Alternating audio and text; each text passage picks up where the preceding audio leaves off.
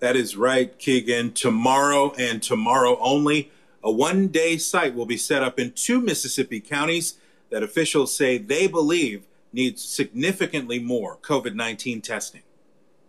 Dr. Thomas Dobbs of the Mississippi State Department of Health says with cases continuing to rise in the state, even with social distancing measures in place, there will be more people positive with COVID-19 and more deaths on the horizon. That is why doctors are pushing for more aggressive measures. It'll start Friday with one-day drive-through testing sites in two locations, DeSoto and Coahoma counties. There's significant case burden in those areas, and we're also trying to target our state efforts such that they complement private clinics and community hospital efforts. The testing sites will operate at the Coahoma Expo Center in Clarksdale and Lewisburg High School in Olive Branch.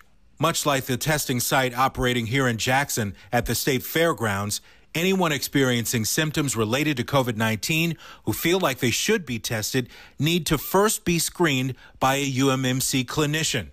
There are two ways to do that.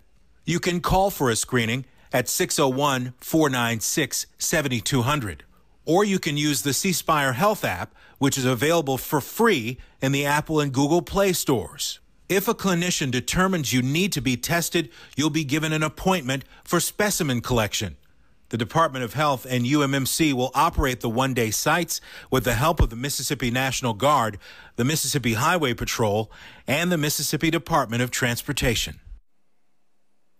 Now, those testing sites are free, and as you can see on your screen, they will be open tomorrow from 9 to 4 p.m. Again, testing only for those who have symptoms of COVID-19, and you must have an appointment to be screened.